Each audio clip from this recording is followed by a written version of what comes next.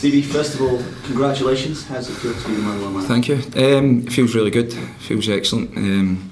Really honoured and privileged that the club feel that I'm the best person to take it forward, and we're ready to go. The club obviously interviewing people earlier this week. You decided to go for you. What were the conversations you had with the board, and was it a no-brainer decision when they decided to offer it to you? Well, I knew there was a high volume of candidates applied for the job, and the process that they went through was a very rigorous. It was very thorough, which I wanted it to be. I don't want to just be given this job because I'm an ex-player and I've got a role at the club. And then the interview process was a tough one, but I gave them the projections of the club going forward, what I see going forward, and then not long after the meeting, the chairman called me up to the office and spoke to me, and I think they said it was a unanimous decision after the interview pretty quickly, which is great to hear, and it gives me great confidence. And it was an easy decision for you then to say yes? It was an easy decision. It was, like I said, I've been involved at the club, and the fact that the hierarchy here, the chairman and the board and the Welsh Society guys feel that I'm the best person to take the club forward, yeah, absolutely. Just finally from you, you talked about your sights that you got for the club. Just initially, what are the short-term goals? What have they said? What is the target for you for the next few weeks, a few months of the season? I said it yesterday. I think we do need a little bit of time, but I totally understand in football you don't get that. So short term, we need to see improvements quickly. Medium to long term, yeah, we need a little bit of recruitment, and the squad needs a little bit of tweaking here and there. And then longer term, we get the younger players that are at the club and coming through the academy, and we slowly integrate them. Yes, of course, they need to be ready and they need to be capable of doing that, but that's pretty much short term, a shorter version of how I see the club going forward. What sort of team can we see under you, Stevie? A team that plays with intensity, a team that the fans will come and enjoy watching play, and hopefully understand it's never always going to be perfect here. It's Motherwell, there's ups and downs every season.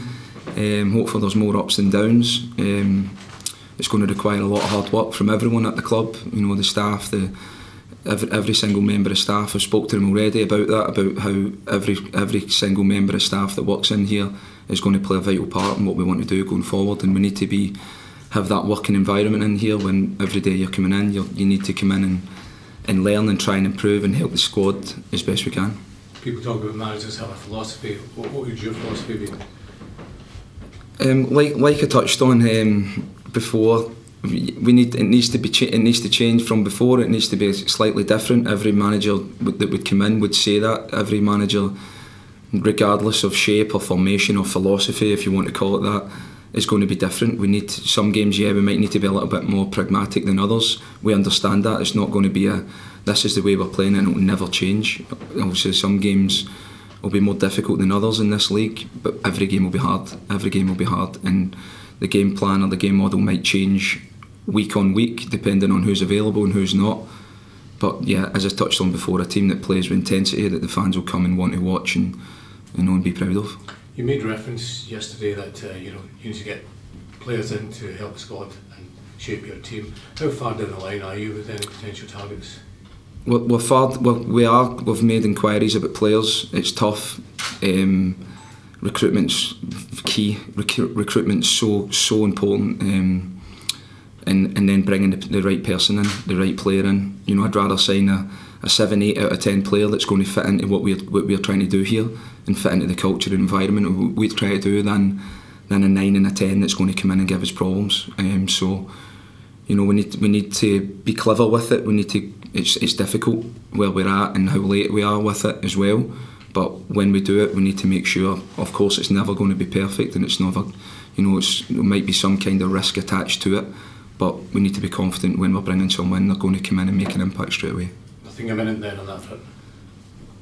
I don't know yet. I mean, something is imminent. Are you close to getting anyone in? Yeah, well, we've made a few inquiries about a couple. There's a couple that's kind of slower burning. Again, yeah, but as soon as we know, we'll put something out. Is there specific areas of the park that you feel that it is vital that you strengthen? Yeah, I think there's no secret we need a couple of attacking options. I think we need that, as well as a couple of other positions. Yeah, with Jake Carroll getting injured, obviously that's something we need to look at as well quickly. So yeah, as we go, we'll treat it, as we go. In terms of your managerial experience, who do you look up to? Who have you learned from over the years, and who maybe do you want to try and emulate and model yourself on? Well, I'm me. I can't be anybody else. I can't be someone else. I've worked under a great amount of coaches and managers, and I've learned so much over my time. I've been kind of, studying the game, if you like to say that, for the last number of years. I'm trying to improve always. I can't be, ideally, I can take little bits from all the different coaches. I've worked under great motivators, great coaches, great man managers. Ideally putting all of that together, as well as just being myself and being the best version in me. Give this club absolutely everything I've got. I mean, that's all I can do. Do you think there's more pressure on you because you are a Motherwell boy through and through? The fans know that. There's no kind of hiding place. You know the club so well, don't you? Yeah, but I put massive pressure on myself. In terms of from the outside, I can't control that. I can't control what people say about me or do about me. I mean, all the social media stuff and that, I'll just be totally away from that. That won't be a distraction to me at all. But nobody puts more pressure on than myself. I want to do well here for the club, for myself, for the players, and that's about it. The Aberdeen manager, Jim Goodwin, yesterday, obviously, as you face him this weekend, was saying it's great to see yourself getting a chance to manage in the game. Yeah. Presumably you had a couple of battles as players, did you, on the pitch? Yeah, we have, of course. Like you said at the start, it's made me feel a little bit old, but yeah, we have. Back in the day, we've done some coaching stuff together. He's went up there and done really well. He's recruited well this summer. He's got the team kind of working closer where he wants it to be, and it's probably one of the most difficult fixtures on the calendar for us. So yeah, we've prepared well this week. We understand it's going to be a really tough game. Good coach, good staff up there, and it's going to be a difficult one, but by the time it comes, we'll be as ready as we can be. Stephen, I imagine this is it's a long-standing ambition to be Motherwell manager for you. Can you remember the kind of time when you thought, this is what I want to do, and have you been working towards this kind of moment? Yeah, I think I never said, look, I want to be Motherwell manager. That wasn't something I've said, like, this is a goal, this is a target for me. I've been starting my coaching journey since my early 20s. It's been a long road. Still continually doing courses, CPD events, all this stuff, to continually do that. The job I was in was a good job. It was the job I was wanting to do. I give everything for that job, for the club, and I believe the academy is in a lot better position now during my course of time being there. But then, it just evolved the way things worked out over the past year or two. It's just the doors opened and I was ready to do it, and the club wanted me to do it, so absolutely ready. And how much of a benefit is it, Stevie, that you're starting just 3 weeks into the season compared to when you come in 3-4 weeks from now, between yourself and the players? Yeah, it's never going to be perfect. I mean, ideal scenario, you come in a job and you've got the summer to work with a team and you've got summer to work with a recruitment. It's never going to be as perfect as that. I mean, the opportunity became available. I'm ready, and that's where we're at. In charge of the academy, you've already touched it on already, but will you look to utilise a lot of big players as well? Absolutely, and I think I know the talent that's coming through over the next period of time, over the next few years, and I think we've shown over the first 2 games we gave 2 debuts in both games, and that's not to make a sign or put something out there. That was genuinely because the players that come on, I believe was the best players to come on those games, in those scenarios, in those matches. So that will give confidence to the young boys in the building just now, but also to the younger academy players, and that's important for this club. Stevie, what's your target for this season? We've not got as far as that. We want to do well. We want to play well. We want to win games. In terms of setting out targets, not big on that, but we want to do well. We've hardly touched the seat in the manager's office yet. We'll get to these things. Even for now, we're coming out of a meeting to come here. I'll go straight back to the meeting. So we've had a chat with the staff, and as the season evolves, we'll get there. No worries. I'm looking at the game tomorrow, Aberdeen have started off really well. Is this a kind of game where you need to win the battle before you can win the game? I think that's mostly in Scotland, you know, individual duels, you know, we'll have to, you know, do the basics well, as every week. The individual duels, battles, physical battles, yeah, will be there every week, and then it's what we do after that as well. Yeah, from your point of view, you'll be looking for reactions from Saturday? Yeah, I mean Saturday again, it wasn't perfect. It wasn't. We scored an injury time, and then we're 30 seconds away from coming away with 4 points for 2 games, which I think most clubs would be happy with. I mean, that's what we're looking at it with. We played right to the end. We scored an injury time ourselves, which shows you that the players are willing to go there and do that. So we're looking at the positives.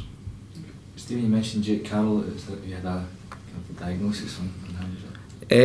Yeah, I think it's a ruptured patella tendon, so it's pretty serious. You know, Jake's a great boy, good player. He's one that we earmarked. Yeah, we marked for improvement. You know, that we need to improve the players that are in here, and Jake was one.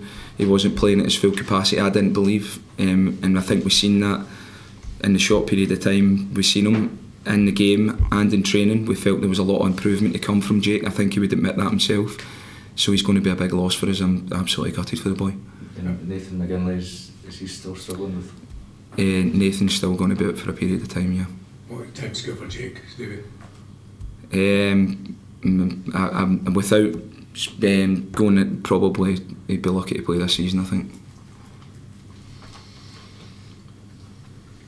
On tomorrow, what's the challenge to Aberdeen pose specifically? Is this going to be one of those more pragmatic games from yourself?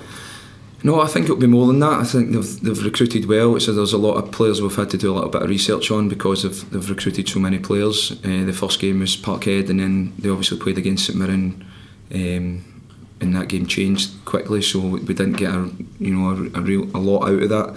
But we know they're a talented team. They've got good staff. They'll be well organised. They pose good attacking threats from their side, so we need to make sure we're aware of that. And between that match and the next one, you've got around 7 days. What are you going to do in that week? We're going to work hard, as always. We'll get as much in as we can. Obviously, we've still got the recruitment side, which takes a lot of the time as well. The squad's thin, so we need to make sure we recover well from the game, and then every day after that, we'll be working hard to approach next week's game. How receptive have the squad been to your ideas? They've been excellent, you know that they've been fantastic, and that was a big reason why I thought, you know, this is something that we can go and achieve something, because of the reaction we've had of them. A few of them have came to us individually and been really positive about what we're doing, which gives us great confidence. It's not going to be easy, they know that. We're going to challenge them, we're going to put them in scenarios that they're going to feel like they're progressing, but the buy-in from them that what we're doing has been fantastic, and you know that'll continue daily. And why do you think the club placed their faith in you more than any of the other candidates? What made you stand out?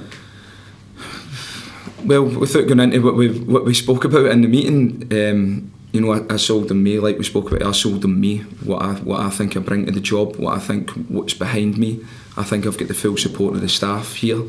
I think the staff will do, you know, whatever I ask them to do, they'll be there for me. I know I can trust them. And the vision going forward, like I said, short term we need to do it. We need to get after it. But after that, hopefully we can start to build. Stevie, what for you is the best kind of way to get the best out of the players? I think that's a daily thing. We speak to them every day. We give them ownership. We kind of, you know, we try and get those personal relationships with them, which I already had. I've been in the building a couple of years now, working with the kind of reserve development group. You know, so I know most of the players anyway. So it's a good starting point from there. And it's just getting to know each player, what they need, what they don't need, where they're best, where we can best position them on a match day. Would you say you're a hard taskmaster, or? We'll work hard. We will work hard. There's got to be a difference. Yes, we want to come in and enjoy being here. You know, we're in a privileged position. They're working at a great club, but they work hard every day. We'll challenge you physically, mentally. We need to improve tactically. But yeah, we will work hard, but in a way that everything's geared towards how we improve on a match day.